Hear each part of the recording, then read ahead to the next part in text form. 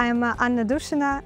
At the moment, we are at the Brightlands Chemelot Campus. It's innovation hub. We have several big meeting rooms and large auditorium where they have representatives from the government, professors from universities, companies and startups in the field of chemistry, biology, circular materials and biomedical applications.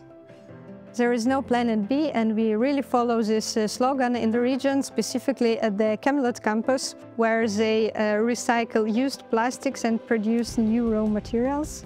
Campus is just around the corner if you are in Maastricht, and Maastricht is located in the heart of Europe. It's easily accessible. It's 20 minutes from the Belgium and German border. Input of Brightlands activities reaches far beyond the Netherlands by fostering cross-border collaborations with the neighboring countries. One of the greatest examples of that is Brightlands Polymer Days, which gathered about 400 specialists. I would like to invite you to the Brightlands Chemelot campus, where we care a lot about sustainability and where we create a lot of innovations.